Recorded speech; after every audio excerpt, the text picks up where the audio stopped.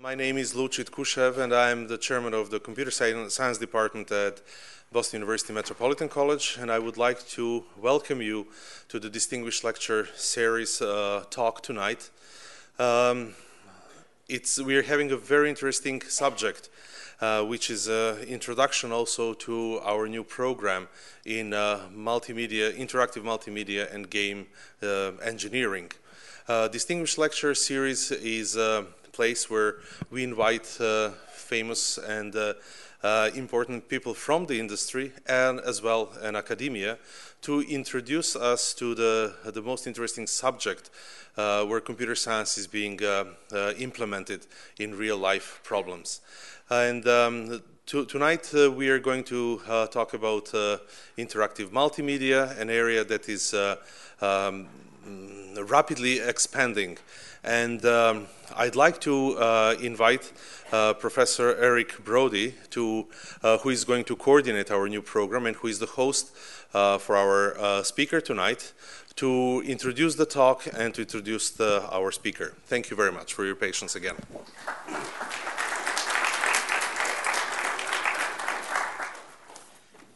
It's my pleasure this evening to introduce our lecturer, our distinguished lecturer, Dr. Ian Lane Davis. He has a doctorate from Carnegie Mellon. He has numerous video game titles to his credit. He's the founder and CEO of Mad Dog Software. He was given this year's Entrepreneur of the Year Award by the Greater Boston Chamber of Commerce. He's the editor-in-chief of the Journal of Game Development. And importantly for us, he's the principal architect of our new graduate certificate that Lou mentioned. And he's also, hopefully, if all goes according to the plan, the instructor or principal instructor in the fourth and final capstone course in the program. It begins in January, and if you forget any of that, just remember to email us at videogames@bu.edu.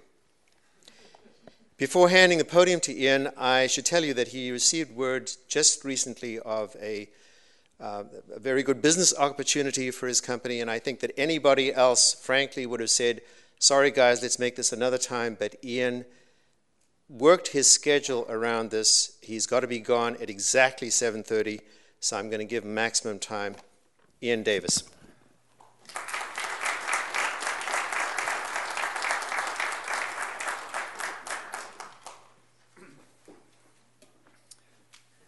Thank you for coming out on a Wednesday evening to see me talk.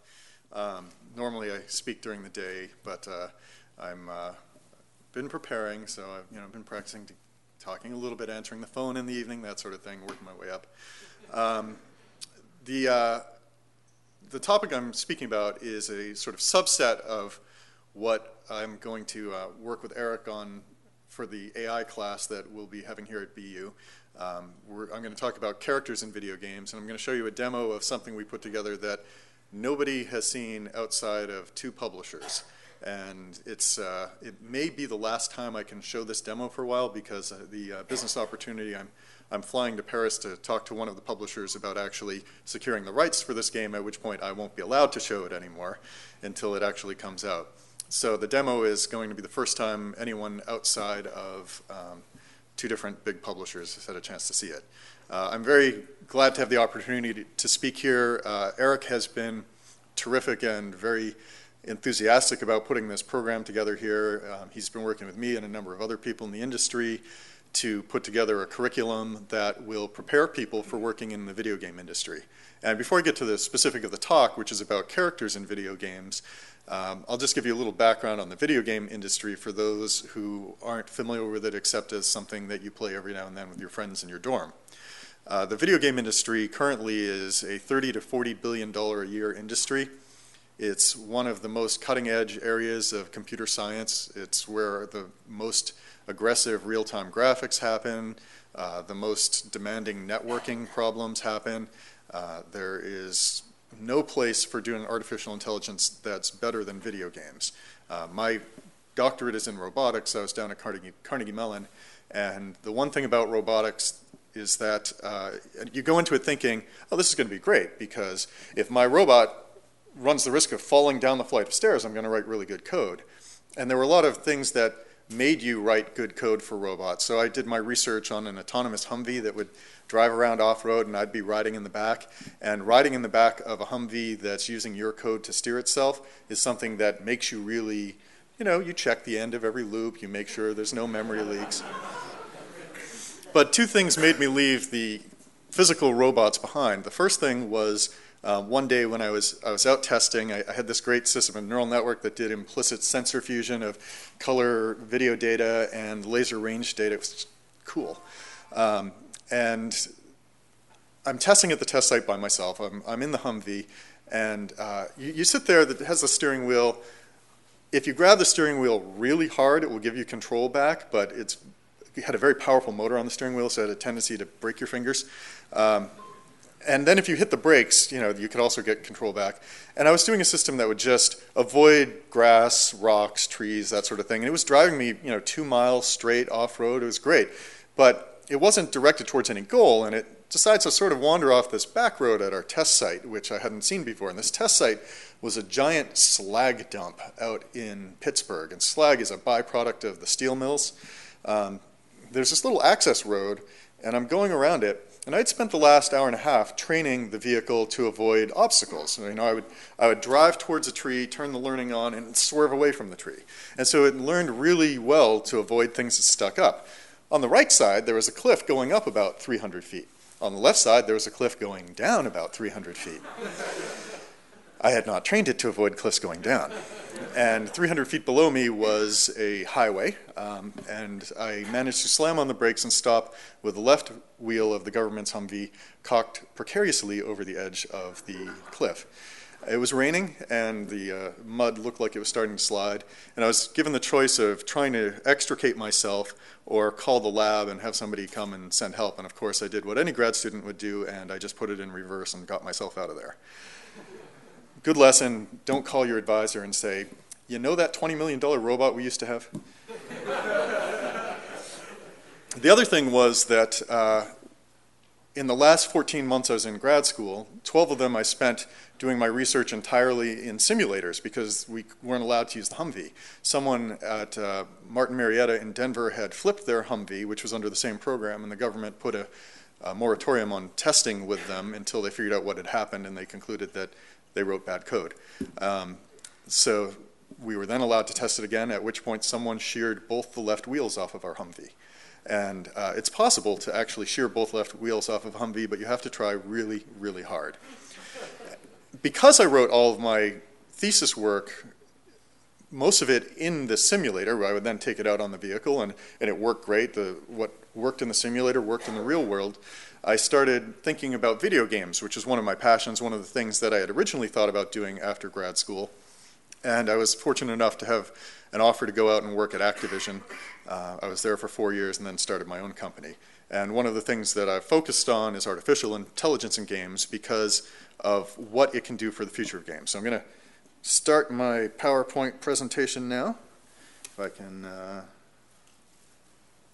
Oh, that screen went entirely black. The control screen. Oh, there it is. All right. Nope, computer 2. Yeah, there we go. Love technology. So, every time I talk to my old advisors at Carnegie Mellon, besides them having a very wistful, jealous tone in their voice when they hear about the sort of things I'm doing, the fact that my company is much bigger than their lab, and I like that one too. It was great. At one point, there was that DARPA Grand Challenge, and one of the people running the Carnegie Mellon team called me up and said, "Hey, do you mind in your spare time doing the AI code for the race?"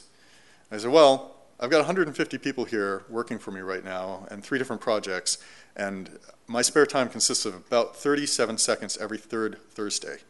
And we concluded together that wasn't enough time to do it. But the other thing that we get into is the fact that the artificial intelligence that I'm able to do in games is usually much more interesting and much more compelling than what you can do with robotics.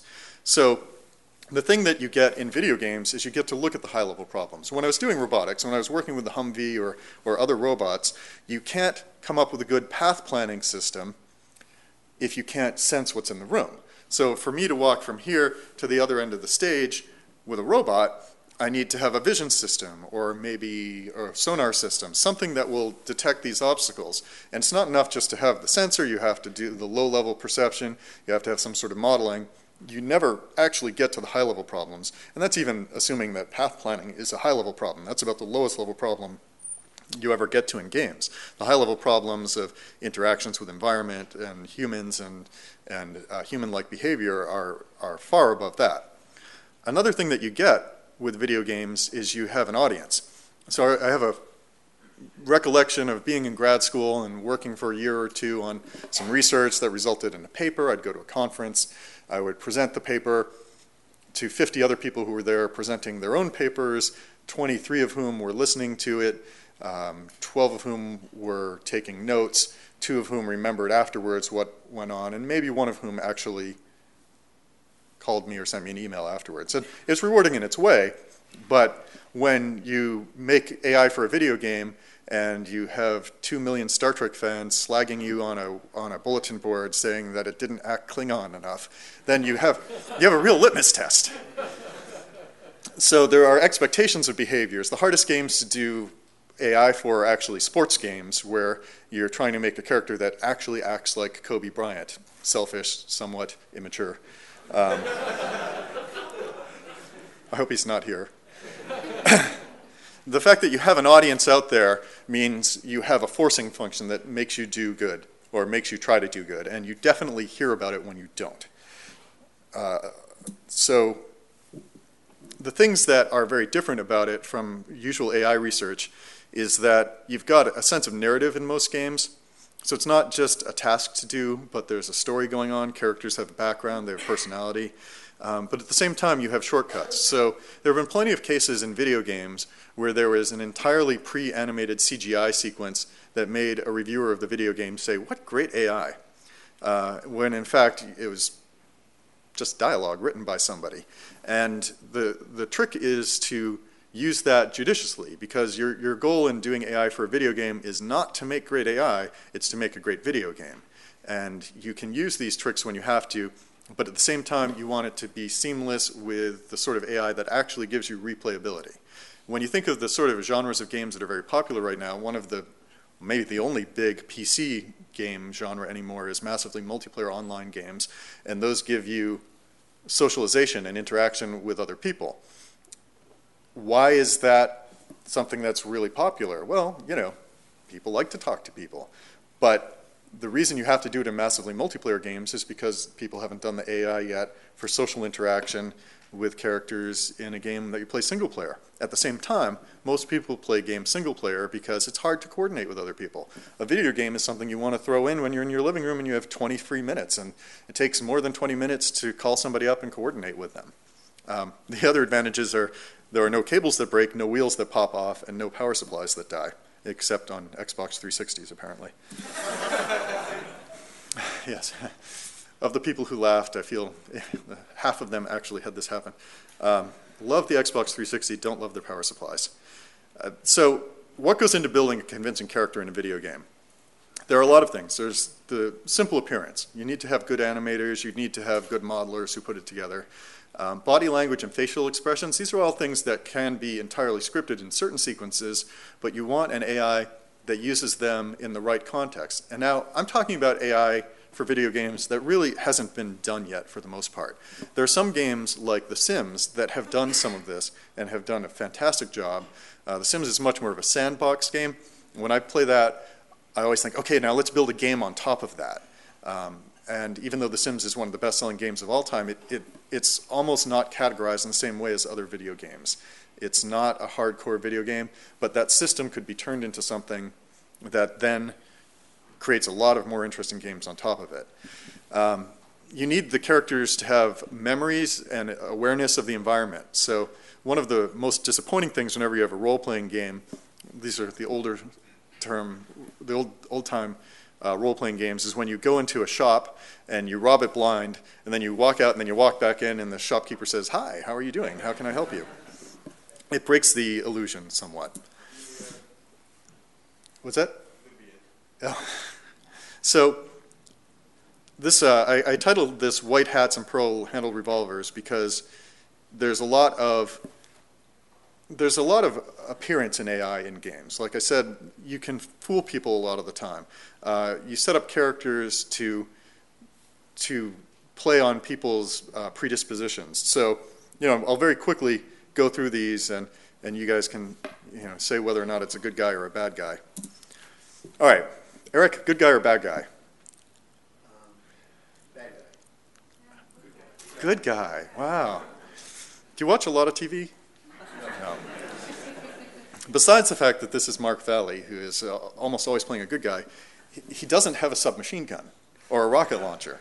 The good guy is supposed to have pistols, and they're nice and shiny, and he's all chiseled and whatnot. Okay, all right, we'll give you this. All right, how about this one? Definitely a bad guy. Yes. So this is not subtle, but most stuff in video games isn't at this point. Question? Good guy, bad guy? Good guy? Why good guy? Yeah, and the target. Somebody who's being targeted generally, This is actually my wife also. She's in the front row, so she appreciates the good guy. Bad guy. I'll just drop that out there.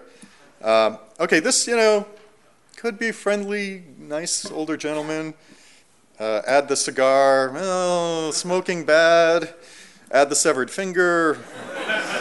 Much more bad. Robot that's half human, has a giant claw, generally bad. Robot that's nice and polished and, is carrying a nice, reasonable weapon, could be good, could be bad.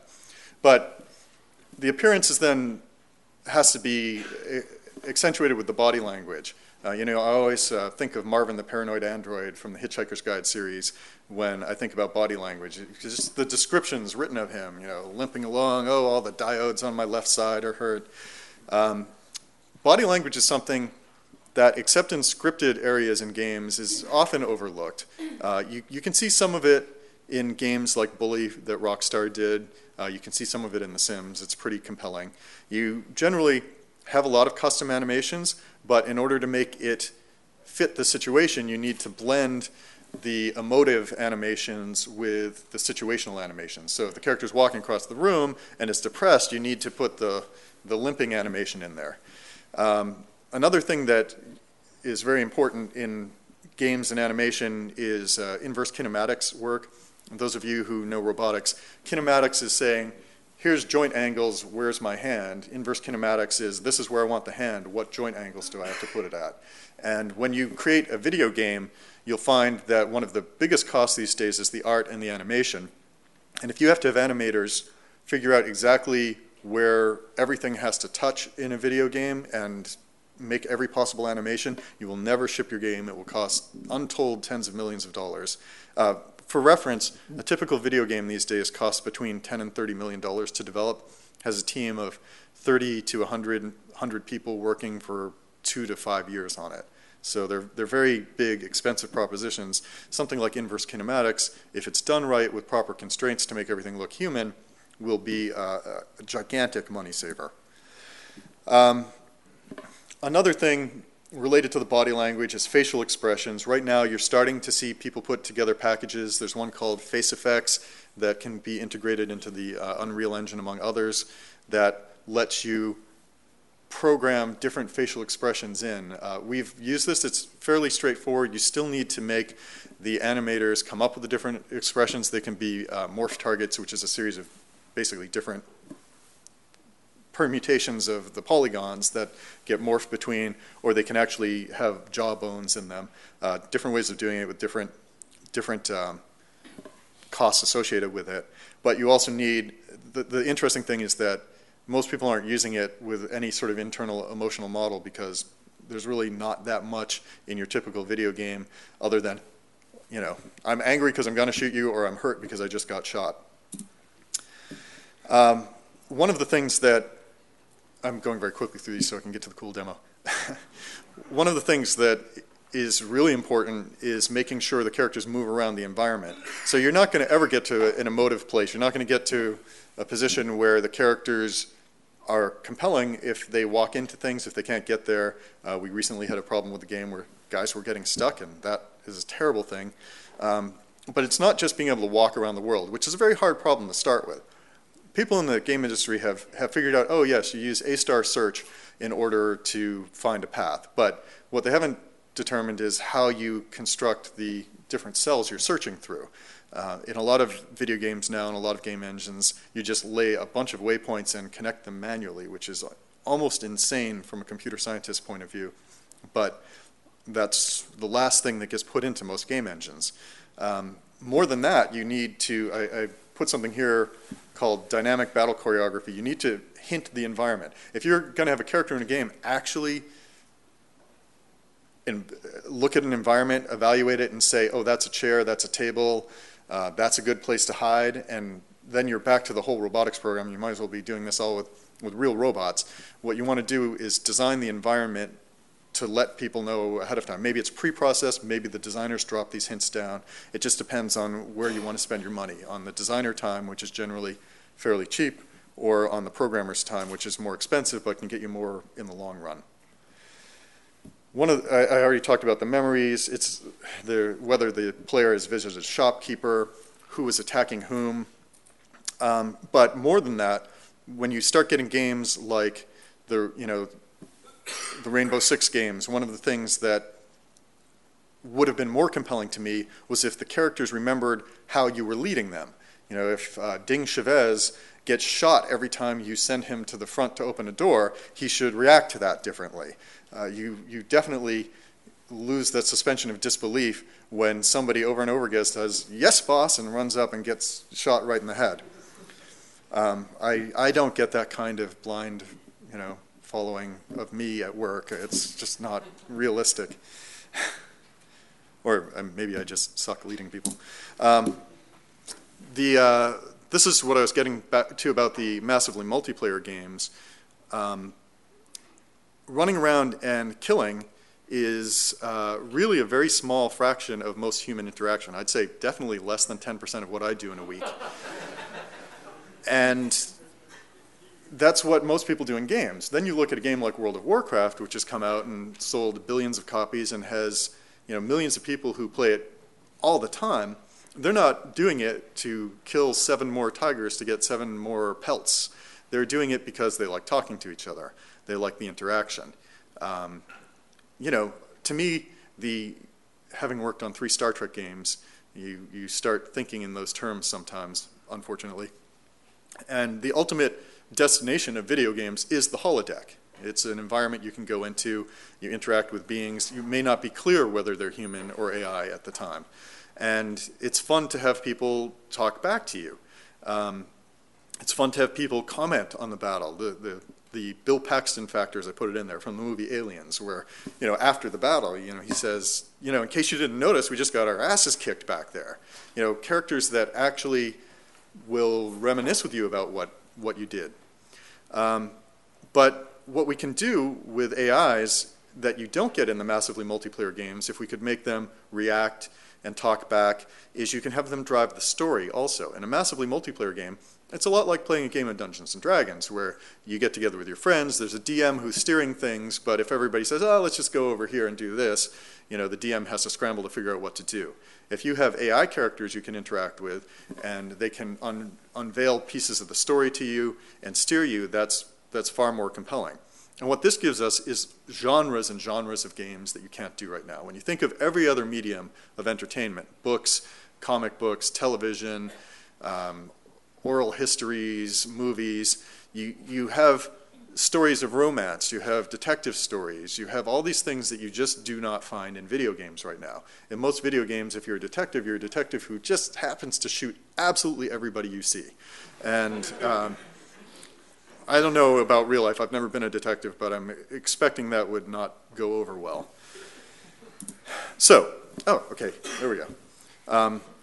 Let's quit out of this, show you the wicked cool demo. Now, there's about a 43% chance that I have to run it twice to start it.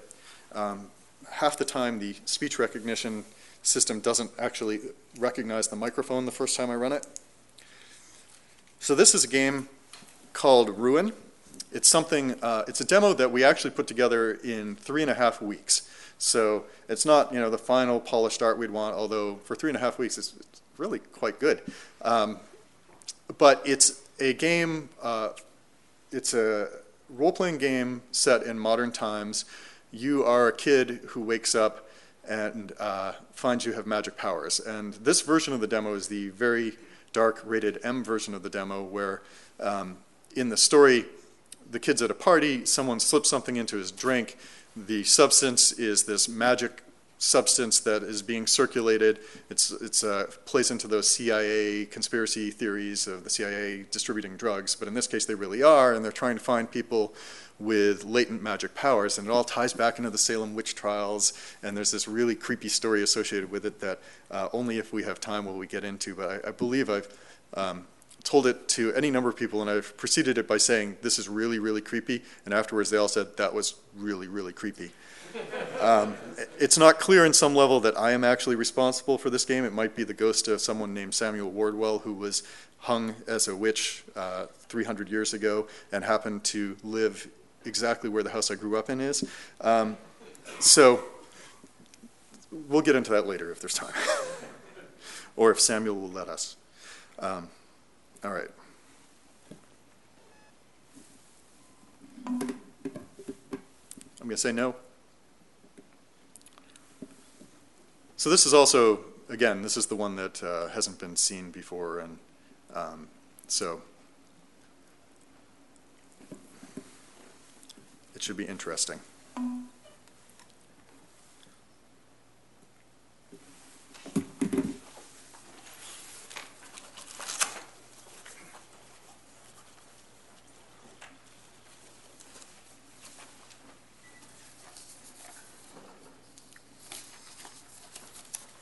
Get my little cheat sheet.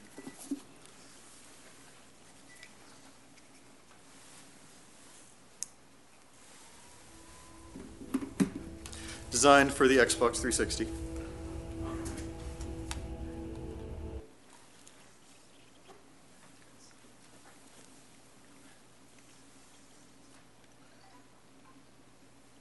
Takes a little while to load. I should have some sort of ruin sing-along song that we go into here at this point, but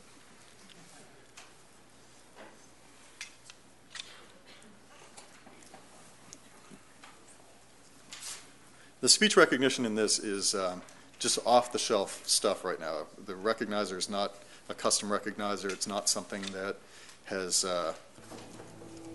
gone through a lot of tweaking, but it just kind of works. The ruin had worn off. Every muscle ached. Every noise crashed in my ears. Can we dim the other lights? I know Raph was feeling it too. Tita, I'm not sure she even shot up, but I wanted it. And Raph, do I have control over that? And we were going to get some tonight, no matter who we had to take it from.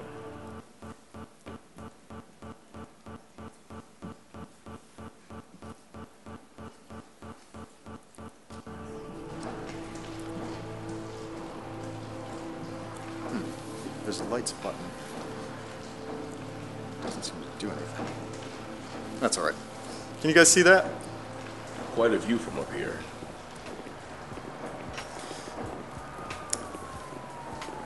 Now, in order to get magic, you absorb special spell runes. Absorb. Let's see if this is on. This might be the alternate time. Absorb.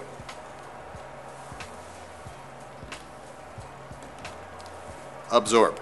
All right, this was in that 43%. All right, it will run next time. Hang on. It's much easier to explain that to a crowd like this than to the publisher.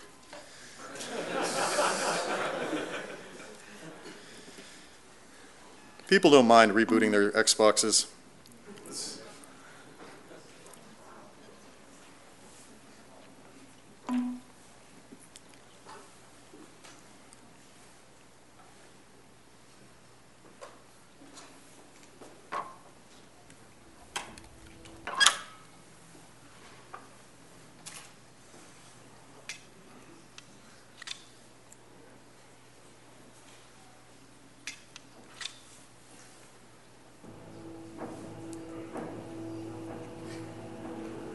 The ruin had worn off.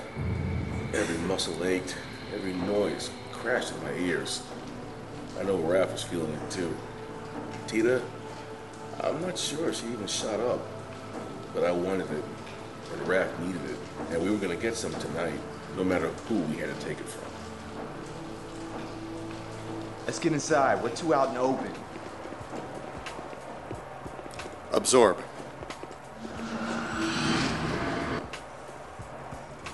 Abraza, shield me.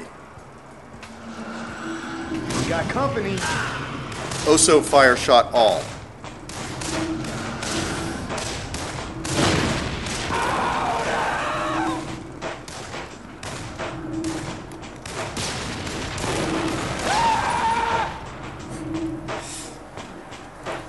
So, this is not a non-violent game.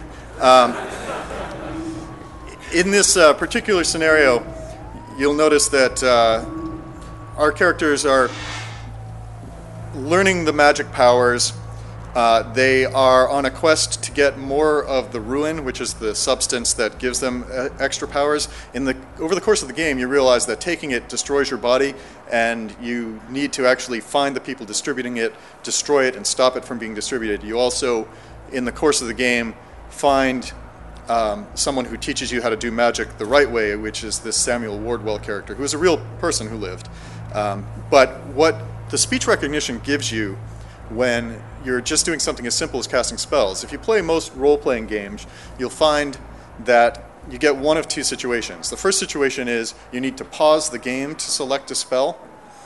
The other situation is you can't pause the game to select a spell, so you choose the one spell that works most of the time, and that's all you use. When you're casting magic spells in games, it's very hard to act like a real wizard, because in every sort of story about magic, you make magic happen by saying magic words. That's how Gandalf did it, that's how Harry Potter did it, that's in the Arabian Nights, everything from the beginning of time. Every story about magic, you say magic words. And practically speaking, in playing a game, I remember we worked on the expansion pack for Dungeon Siege. There were 200 different spells you could cast, but most people only used one or two. It's the Diablo syndrome. You get the one or two you use most, you cast them. With this, I can have a shield spell. Abraza, shield me. Oso, fire shot Tita.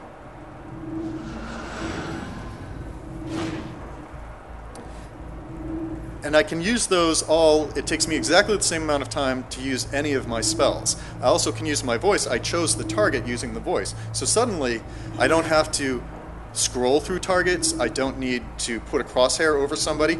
I can just use my voice and do it the natural way. I mute the microphone when I'm talking about the spells so that I don't actually cast them.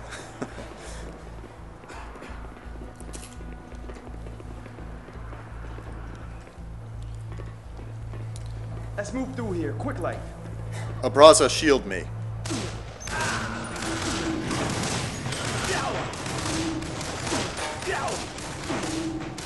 Abraza, shield me.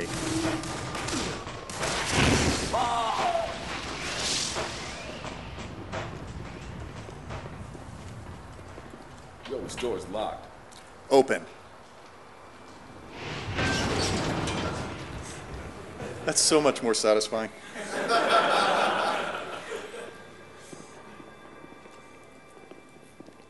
Oops.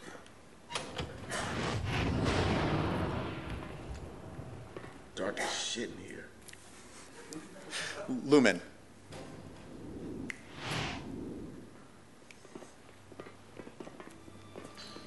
I didn't have to go through any menus. I didn't have to scroll for anything. I just used the one user interface device that I've been using since I was a year old, and much to some people's dismay.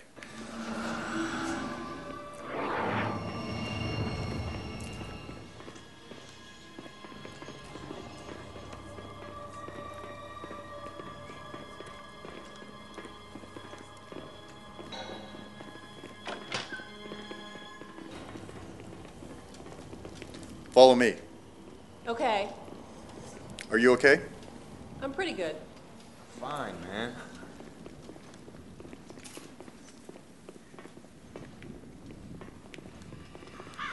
Target. Malafar. Malafar. Oso fire shot me.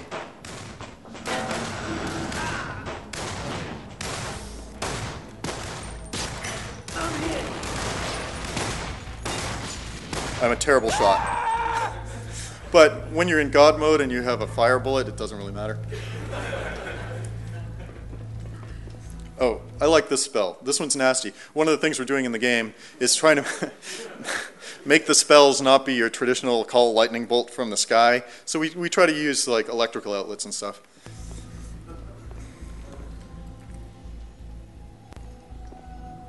Streaming issue, sorry.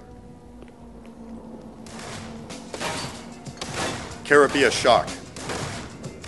Oh, sorry. Target. Caribbean shock.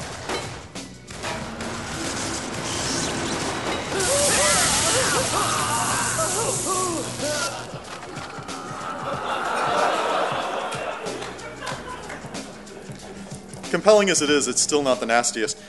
Go there. I'll check it out. Follow me. Be right there.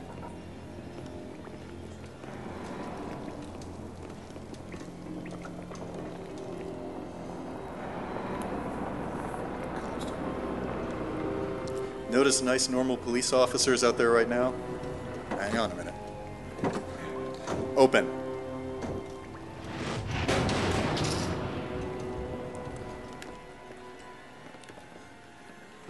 Yeah. Abalam. Oh, sorry, wrong spell. Target. Abalam. This is the nasty one. Summons a shade from the witch trials. Here's the best part.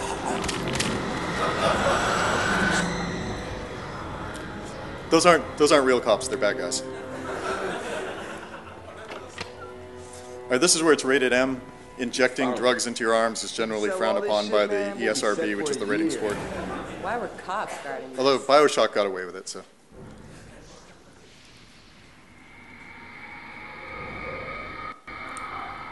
Time for the burn again.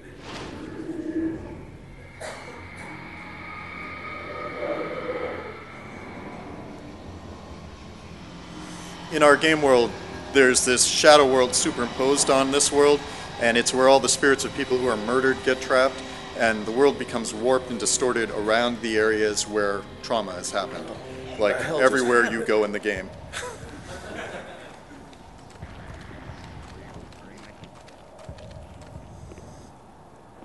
Jesus.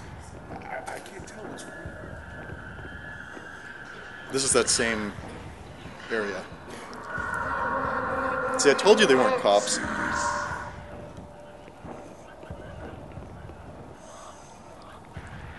Now, we do some contracting and consulting with Department of Homeland Security and some SWAT teams, and they actually think this is funny.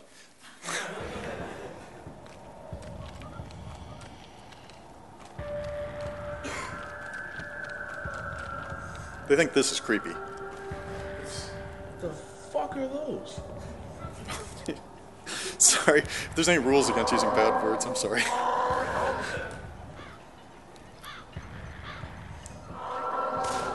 Target car. Malafar. Antoine, throw the car! I can't lift it. Absorb. Target car. Malafar.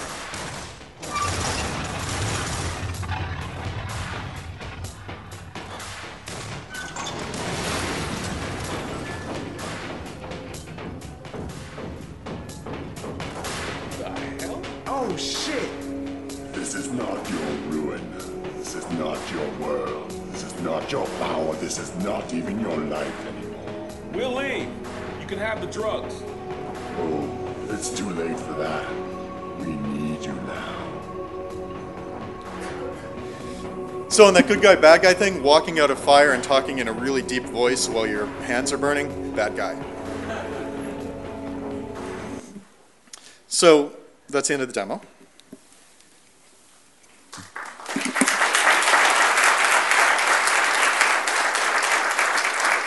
And what we're starting to do with that game, obviously we're using the speech as a user interface device. You'll notice over the last few years, alternate user interface devices have become a big thing in the game industry. Harmonix had a giant hit, a local company with Guitar Hero and now Rock Band. And they had interestingly previously done a game called Amplitude and Frequency, two different games, that were terrific games, but didn't sell a tenth as many units because you used something like this to play guitar. For most people out there, this is playing guitar. You look at the Wii. If you look at Wii Tennis, and if you had to use this to play Wii Tennis, there would be maybe 3 people who ever played it for more than 2 minutes. And those would be the people who worked on it. And what we found is that, you know, this is playing tennis. This is not playing tennis. Tennis, not tennis. Tennis, not tennis. And the more you can make your user interface map to what people expect in the fantasy, the better off you are. If you're going to be Harry Potter or Gandalf or some wizard, you really ought to be saying magic words to make them happen, to make spells happen. The interactions with the characters, although it was fairly limited in that case, I asked them how they were doing. I told them to go there or to follow me, that sort of thing. You can also just say help, and they'll come and heal you if you're hurt or fight somebody who's attacking you. You can say charge, they'll run into battle. By making the user interface as natural as possible, you've suddenly opened up far more interesting and intricate games, and this starts to open up the different genres. I mean, we're probably furthest away from making a romance game. You know, the intricacies of human interaction on that level are something that you would have to have a video game designer understand to do it, and that just doesn't happen often. So that's where we're furthest. That's the holy grail, but yeah. Well, I know game designers want this because if they can't get real dates. But anyway, that's the sort of stuff we're working on now. This is a game that, you know, if my trip to Paris goes well, could come out in 2 years. If it doesn't go well, I'll give some more demos. But that's where we're starting, and this is the sort of thing that you know, Eric and Lou and I want to prepare students to work on. Not last generation games where you run around and just shoot things. That's mildly interesting, but not terribly interesting. But this generation of games, yes, we want to make great graphics. We want to make things photorealistic or super realistic or hyper realistic, whichever buzzword you want to go with. But we want to do more than that. I want to do more than that. I have no interest in making the, you know, 29th iteration of Doom, where you just run around and shoot things. I want to make games where you start to have those more human interactions. So that's the talk. I can take questions for the next 27 minutes.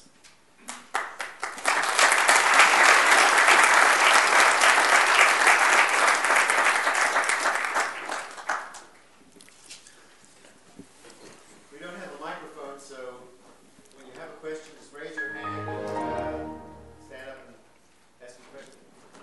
And if there's no questions, that's okay too, but yes? Yeah. I have a kid here who's about to enter high school, and he's Can I apologize ahead of, you know, for the bad language in that demo? I'm sure you never heard any of that before. Sorry, not from me. He's very interested in video gaming, and my question is, what can they study either in school, outside of school? Because now he's a consumer, but he's also interested in, you know, getting involved in the designing of games. So Yeah. Where can kids go of that age to study that kind of maybe the level of math that is involved, the graphics, etc., etc. So if people didn't hear, the question is about where kids of high school age can go to learn skills that will be useful for them in making video games. First, it's worth noting that there's a number of different disciplines within video game development. There are graphic artists, and within that there's subgroups, 3D modelers, 2D artists, animators. There are, computer programmers, engineers. Some of them focus just on graphics, some on networking, some on artificial intelligence, some on gameplay. There's the somewhat elusive group called game designers. That consists of people who build levels, also people who will do scripting, but it can also be people who balance a game or even come up with the rules for a game.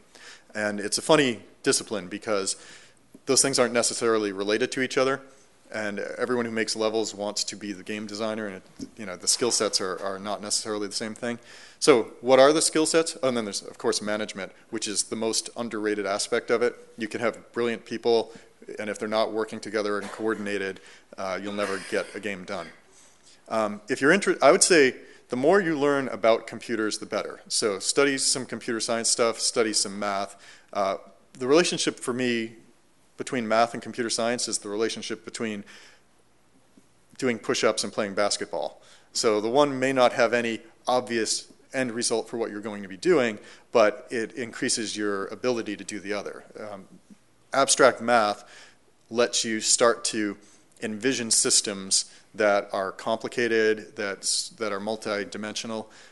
Studying multi-vector calculus is one of the best things for being able to do video game graphics and just to be able to understand systems generally.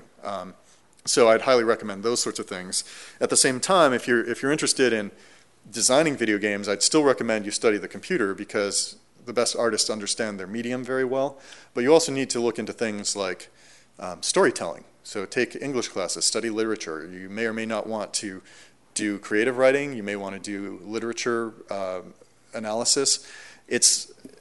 It's funny, I took as many English classes in college as I did computer science classes.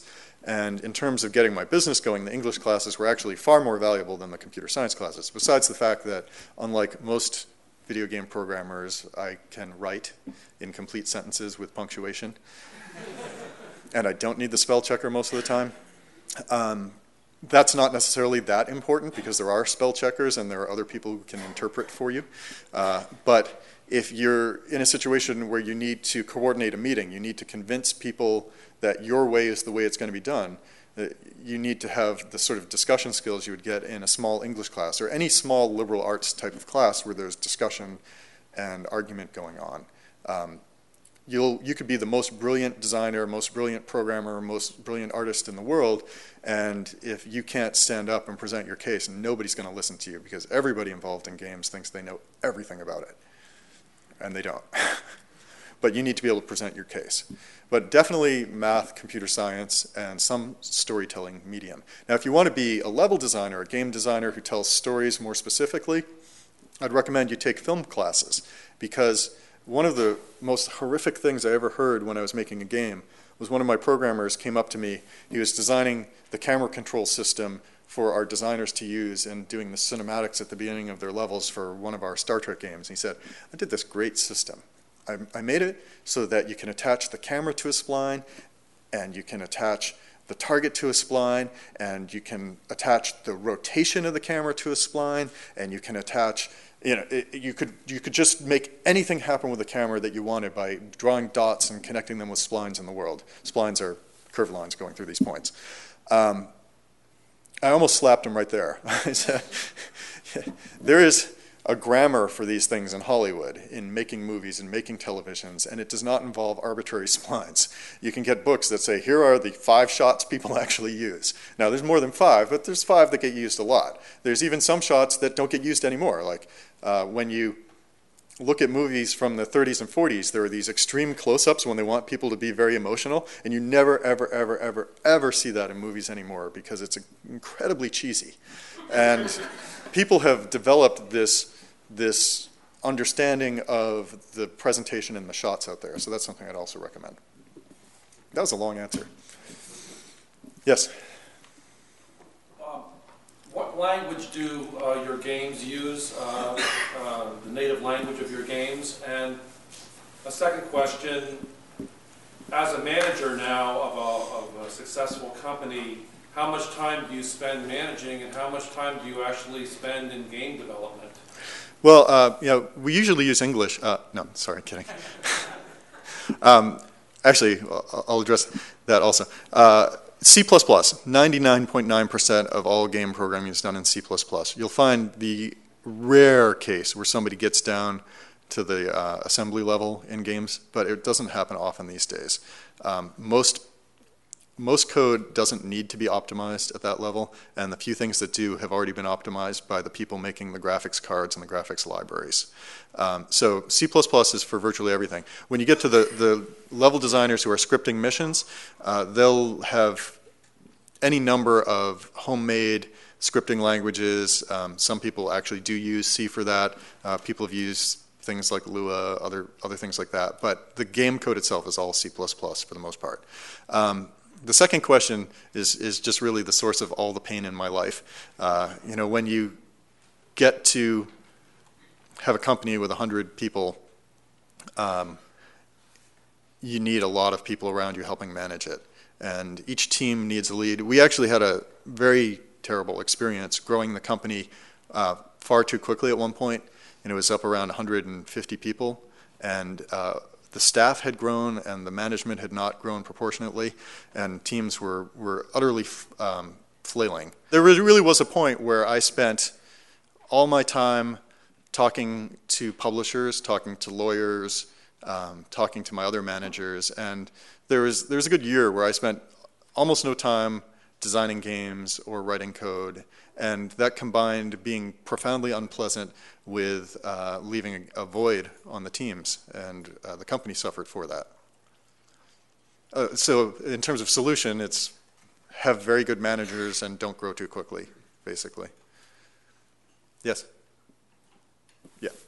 Do you care to comment on the game industry companies in the Boston area compared with the companies in Los Angeles area? For example, you work for Activision and Microsoft also has a gaming group. Do you care to compare with their product? Yeah, well, there's Boston's probably the 5th largest city for video game development in the U.S. Los Angeles, Seattle, San Francisco, and Austin are all bigger. There are a number of very big, well-established developers around Boston: Harmonix, Turbine, Irrational, which is now 2K Boston, Iron Lore, Blue Fang, really good companies here. In Los Angeles, you almost can't, throw a fistful of sand from the beach without hitting a video game developer. But my experience is that it's easier to find good programmers in Massachusetts, good engineers, good software engineers. There are, in fact, more software engineers per capita in Massachusetts than any other state. There's more software engineers in California generally because it's a much bigger state. But we don't have trouble finding those sorts of employees. At the same time, the more that you need artists, the harder it is in this area. There are some good schools for it, and you can get good 3D modelers, but the real top-end animators tend to be out in Los Angeles because that's where all the other animation happens for movies and commercials and such. So it's very hard to staff that part of your company up with entirely local talent. I mean, you can get some young people, but the people with experience are generally on the West Coast for that. At the back? You mentioned that The Sims was a really good example of AI, but there wasn't much of a game there. What's the most impressive game with like an actual plot and a point to it that you've seen that uses AI? I actually find that a lot of the Rockstar games fall into that category, and probably less the GTA games where a lot of your interaction is running people over, but more Bully. That was a game that had characters woven. It had the sort of Rockstar trademark of an open world with stories woven in it, and there were a lot of characters that very much stood out. A lot of their memories were really scripted, so you were steered to have certain relationships, but there was a certain amount that you could influence that. The initial plans for that game were even more ambitious, and that's the sort of game that in the future could have very compelling AI in it. So that one at least is a light on the path, on the direction to go.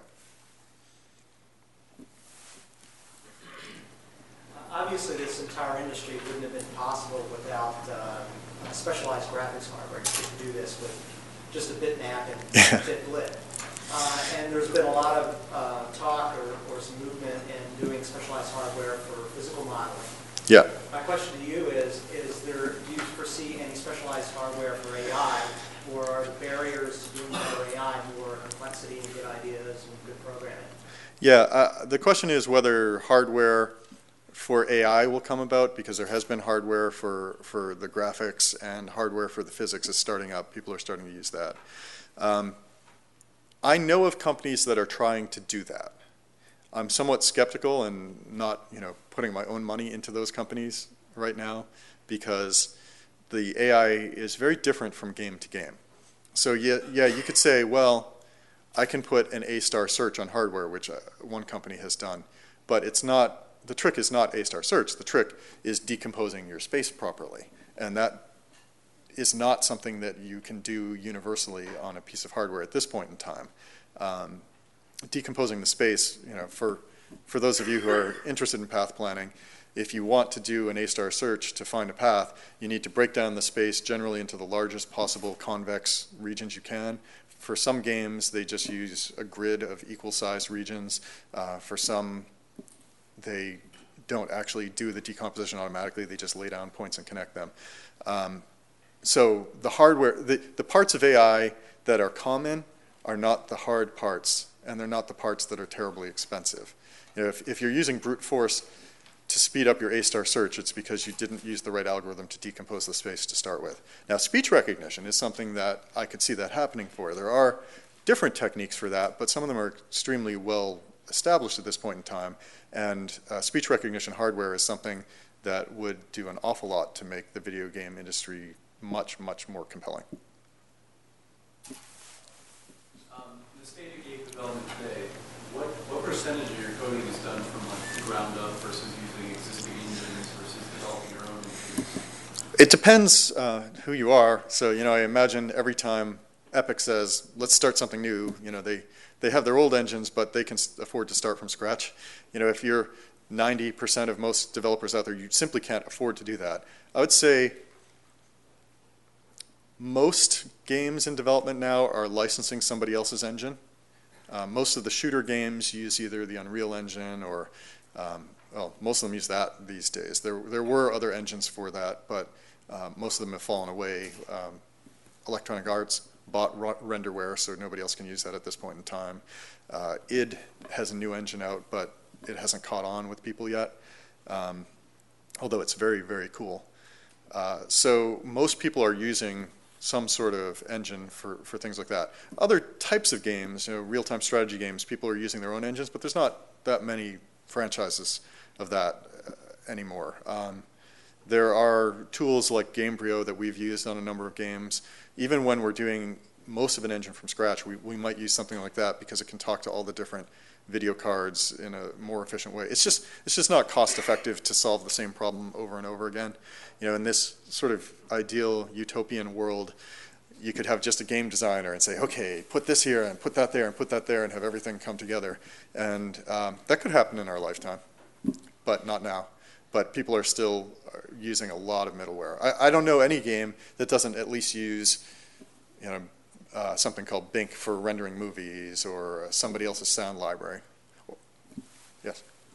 Say I'm a comp-sci major, I'm a math and comp-sci major, I just got out of college a couple of years, not years. And let's say your project in Paris takes off, so you need 50 more people in the company. What do I have to do to become a game developer?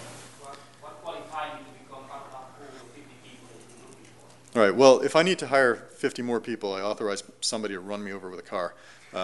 Did that growth before, I don't want to do it anytime soon. But yes, that was not the point of the question is, if you're a computer science major, you haven't been working in games, computer science math, how do you get into games? There are a lot of junior programming spots open. You don't necessarily need to have done a game demo to get into video games, but you need to be a good programmer. So this is addressed to the students out there who are still getting grades. When we look at programmers, one of the things I've learned, and this is a somewhat distressing thing, in many majors in college, your grade doesn't necessarily reflect how smart you are, and the same may be true in computer science. Your grade does not reflect how smart you are, but it really does reflect how willing you are to do the crap work that you have to do. So I knew a lot of brilliant programmers who in college would not do certain projects because they didn't appeal to them. And they universally are terrible teammates to have on a game because, you know, it's a lot like really liking steak and thinking being a butcher is fun. You know, really liking games and thinking working on them is fun is something of a mistake.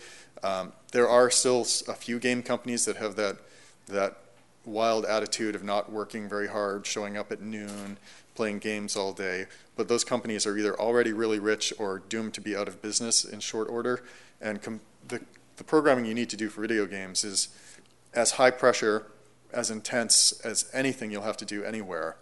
So what we want to see from an applicant is that they'll do whatever's thrown to them. So the best people that I've hired have turned out to be the people who really did well in college because they were willing to do the things that weren't fun.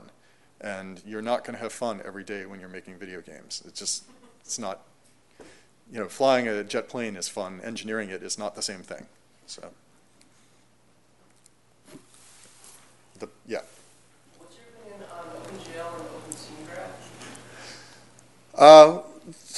They're used for some things in games. I mean, the problem is that you've got most of the video game market is on the consoles now instead of on the PC. So some PC games will use OpenGL, but if you're developing for the Xbox 360, you use DirectX. If you're developing for PlayStation 3, you use Sony's libraries. So the console market is 80–90% of the video game market at this point in time.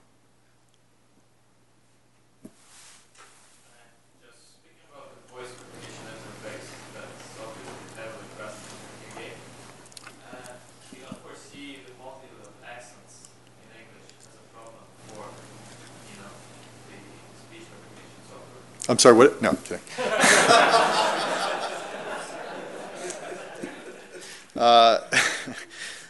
Yeah, it is and isn't a problem. One of the things that we're fortunate in is that games is not the cutting edge of voice recognition at this point in time, although it really should be. It's where speech recognition and, more importantly, natural language processing is going to get its best workout. There are all sorts of people in telephony and other arenas that have already done a lot of work on accent-agnostic speech recognizers. Now, you still have to pay attention to languages. Whenever you make a game, I joked earlier we do our work in English. Well, we design our games actually with English writing in them, but it's a big process at the end of every game. Towards the end, you localize it to 15 to 20 additional languages. And with speech recognition, you would need to do that same localization. One of the things that we are doing with this game, though, for the spells, most of them have made up words. So it's this special spell language. And there's, in most languages, between like 36 and 50 phonemes. We mapped out which ones are common to all of the languages you generally localize games to. And it turns out there's 18.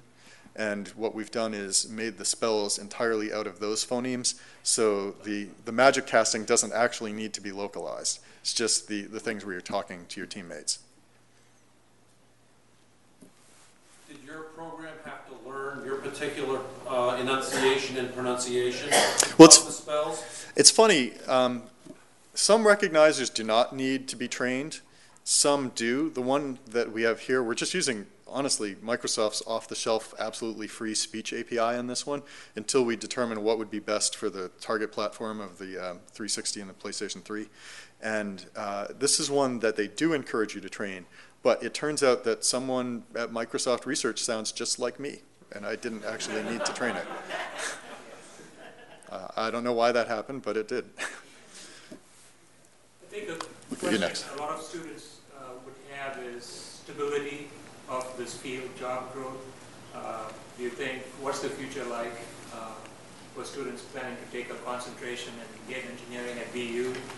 Just a second certificate, as part of their regular master's or CIS? Yeah, I think that in terms, the question is about stability of this industry and future employment.